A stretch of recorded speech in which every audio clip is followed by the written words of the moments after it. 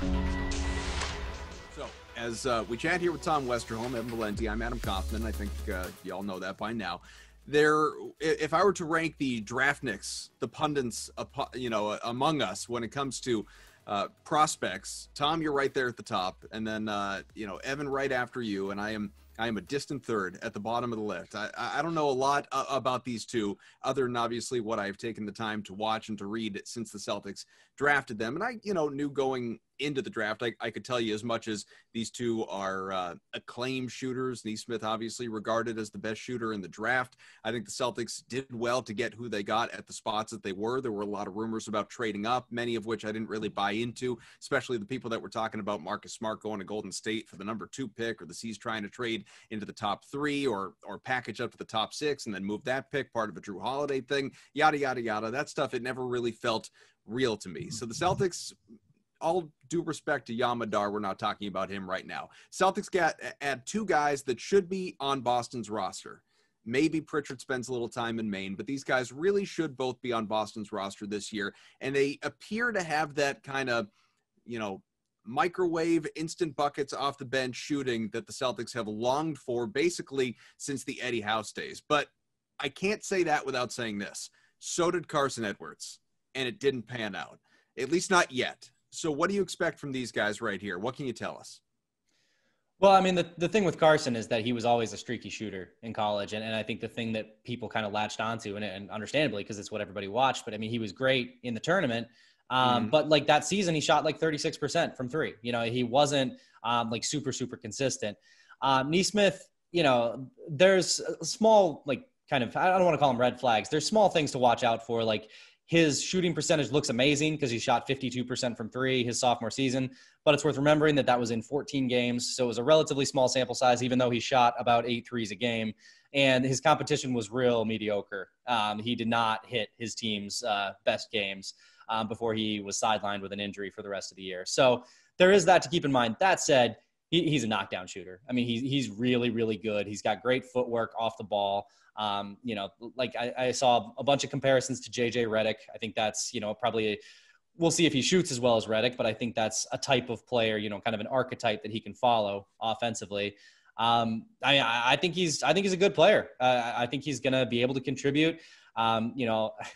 As somebody who in a lot of my men's leagues, I average, somewhere between 15 to 20 points a game that are all on 3-pointers that are all catch and shoot. I respect his game immensely. And I like his defensive potential. I don't think he's going to be some Tony Allen guy, but I do think that, he's strong, he's long, 6'6" with I think a 6'10" wingspan.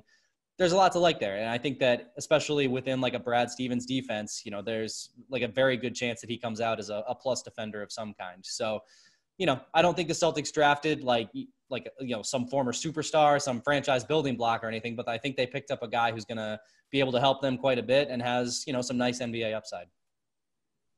Yeah, I went in after we were done with the draft. I remember thinking, I liked the Pritchard pick quite a bit, and I wasn't as high on the Nesmith pick. And then the next day, I did a little more deep dive, and I flipped my response. I think the Nesmith pick was a real solid pick. The small sample size thing, I think people, I hear you, I get it. But when you're shooting 8 threes a game and hitting half of them, I don't care how many freaking games you play. It's pretty impressive. 14, and it's not like 14 games isn't a big sample size. It's a decent chunk of games. His form was fantastic. And I actually really enjoyed some of the things that Jerry Stackhouse, his coach of Vanderbilt, said about him. He talked about how he kind of reminds him of Allen Houston. And so I was like, that's interesting. I like that. So go back and watch some Allen Houston tape. And, I know it's tough because it's 90s basketball and it's like the fourth quarter and it's 68-62. It's just like, this is a tough watch right now. But the one thing I do like about Allen Houston, he's a really excellent either catch and shoot guy or a really proficient 1-dribble or 2-dribble pull-up guy, which is exactly what Nesmith kind of is. Don't ask Nesmith to do a lot of creation for you. He's not going to be able to do that. You could cite his role is just, it's just not that. And especially against the teams that he was playing against, the fact he didn't show it against I've never even heard of some of the teams they played last year. There were games, and I feel like I've never even. What does that even stand for? I don't know what the acronym stands for. So he's not going to be a big facilitator guy. It's going to be something maybe that he develops along the way, but he's going to be able to come in and shoot the hell out of basketball. I mean, he really is. And what's great is he knows how to relocate, off of, some sort of, he'll dish it out and then find a way to get the ball back and get open shots. He's great, coming off of screens, DHOs. I mean, you're going to see a lot of dribble handoffs next year, I think. And I'll be honest, the defensive stuff is what got me, I think, the most excited, though, because if you can defend a little bit on this team, you're going to see the floor. I mean, it's really how Smart sees the floor. Go back to early Jaylen Brown. When Jaylen was playing well defensively, he saw the floor. When he wasn't, never saw the floor. And they need a guy to step in at the wing to defend after Hayward leaves. I mean, they desperately need it. So that 6'10" wingspan is going to be big. He's a grown adult.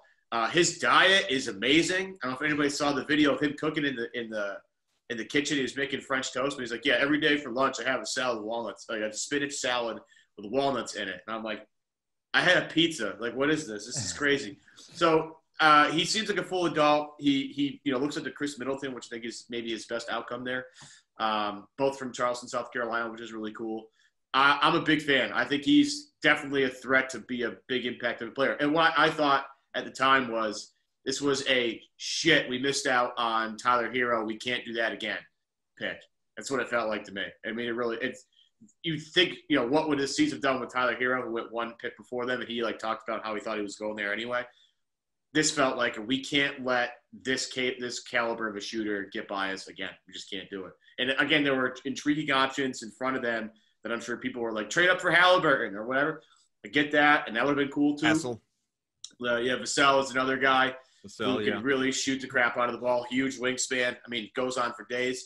But Nesmith is a real solid pick. I mean, really solid. He knows what he's good at. And I think there's some serious growth for a couple of things. But, I mean, he's going to be a guy, roll the ball out. He should be able to play right away.